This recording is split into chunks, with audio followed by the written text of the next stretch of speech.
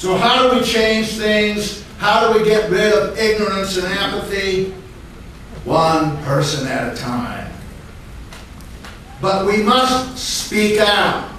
We must raise our voices. We must speak truth to power. And then, of course, there's Alex Jones. He abolishes ignorance and apathy on a grand scale, maybe thousands at a time. But you know what? He can't do it alone. We have to do our part, even if it's just one person a day. We've got to do it, and we will.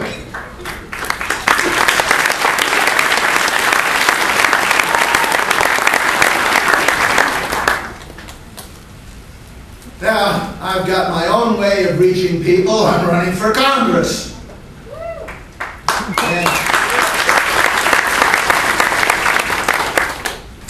And already, several of my articles have been reprinted in the Congressional Record.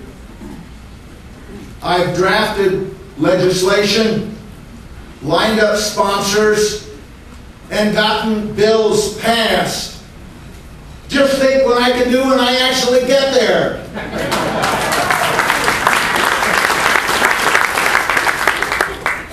I want to take the 9/11 truth movement mainstream in a big way. As I said this morning, it's time for the 9/11 truth movement to move out of rented hotels and into the halls of Congress.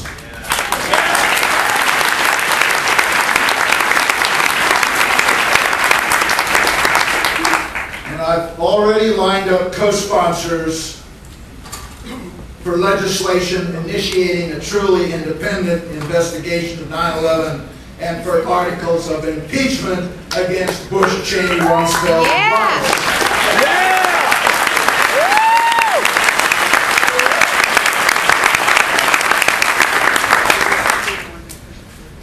Now they say it doesn't take a rocket scientist to run our government. Nevertheless, I am one. I'm also a career military officer, a former executive in government and industry. I've been a stuffy college professor, a song and dance man, a radio talk show host, 3 different states, 3 different times, an itinerant preacher, and of course, a husband to the same wonderful woman for 50 years. Wow.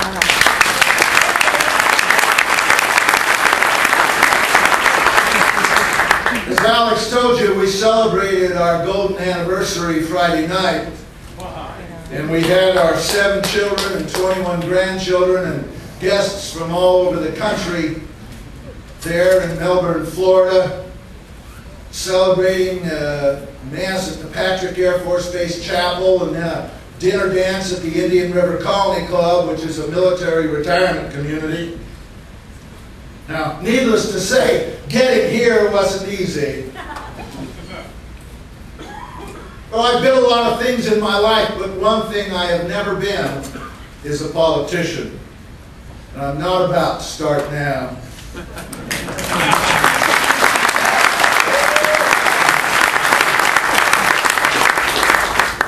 There's a whole bunch of us, ordinary citizens, mostly combat veterans, mostly Democrats. We're running for Congress for the first time. We want to kick the professional politicians out of Washington and have a government which serves the people for a change. Yeah!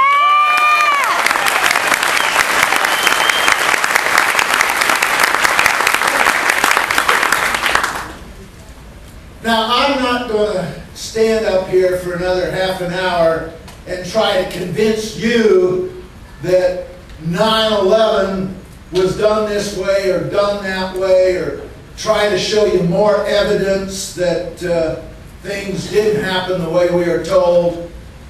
You know, what can I add to the kind of stuff you've heard from Dr. Stephen Jones, from Alex Jones, and from all the others in this marvelous conference? So what I would like to do for you is put 9/11 in perspective, because it is part of such a big picture. Most Americans don't understand what's been done to them. Now, we have a great country. The United States is #1 in the industrialized world. #1 in our use of the world's resources.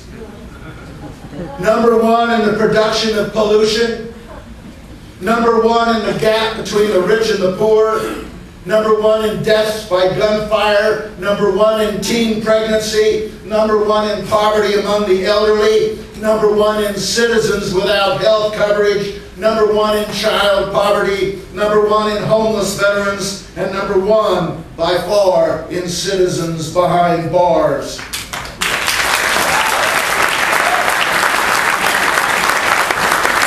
We've got a larger percentage of our black population in jail than South Africa did at the height of apartheid. We're the world's #1 debtor nation, #1 in the creation of new billionaires, #1 in school dropouts, #1 in poverty, homelessness, hunger, divorce, suicide, and oh yes, #1 in military force, nuclear weapons, and military spending, as much as all the other nations on earth combined. This also makes us the #1 object of fear and hatred in the world, and therefore, along with our friends in Israel, the #1 target of terrorists. We are not the target of terrorists because they envy us, or they don't like our democracy, or our freedoms, or our human rights. Clinton, when I was so ticked off at him when he said that they hate us because of our democracy, our freedom, and our human rights. They hate us because we deny freedom, democracy, and human rights to people in the third world.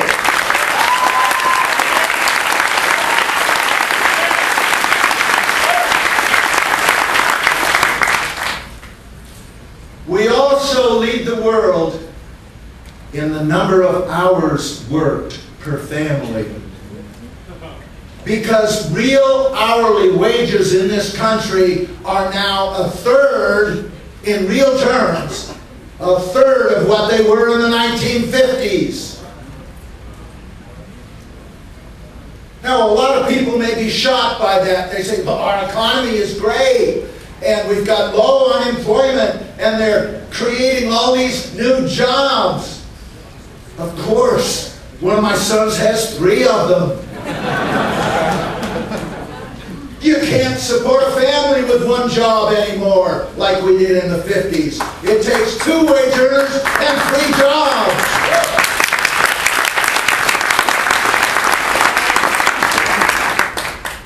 Is that because we're so much less productive than we were then? Baloney! Productivity has doubled over and over and over again. Our workers are the most productive in the world, yet they take home the smallest percentage of the wealth they create. If worker pay in this country had kept up with executive pay, the average worker would now be making over $1 million a year, and the minimum wage would be $171 an hour.